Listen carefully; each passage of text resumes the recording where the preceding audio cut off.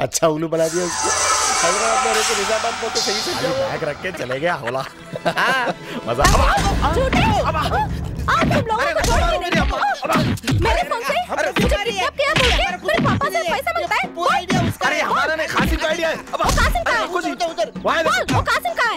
उधर कासिम प्यार से बात करेंगे बोल के मुझे पार्क में लेके आ गया। मेरे से मेरे पापा को फोन करके मुझे किडनैप किया बोल के पैसा मांगता है। तू मुझे नहीं मालूम। अरे सुन तो मेरी बात। अरे सुन ना, अरे सुन, अरे सुन। अब क्या बोले? इतने छोटे छोटे बच्चे और इतने बड़े बड़े खेल अपने से तो बिल्कुल बर्दाश्त नहीं हुआ। हम लोगों को लगा कि इसके लिए हमको भी कुछ करना चाहिए। आज के शहर में छोटे छोटे बच्चों के वास्ते दिलों के ऑपरेशन हो रहे हैं, इसके लिए कुछ करना चाहिए। लेकिन क्या करें, खुदा ने हमको गरीब बनाया।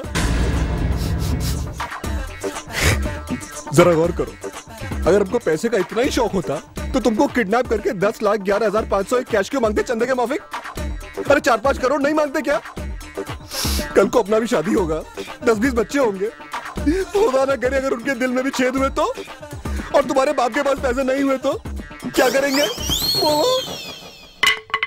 क्या मैंने गलत करा? क्या तुम्हारे को पैसा बच्चों की जान से बढ़ के है?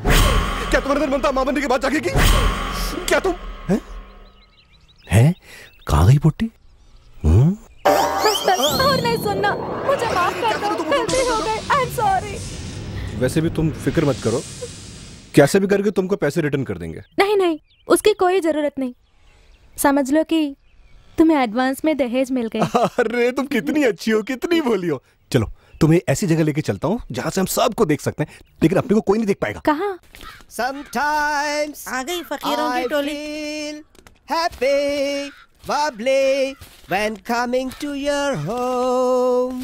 रात को अंग्रेज आया था क्या? Shut up, you silly. Where is bubbly? क्या है कि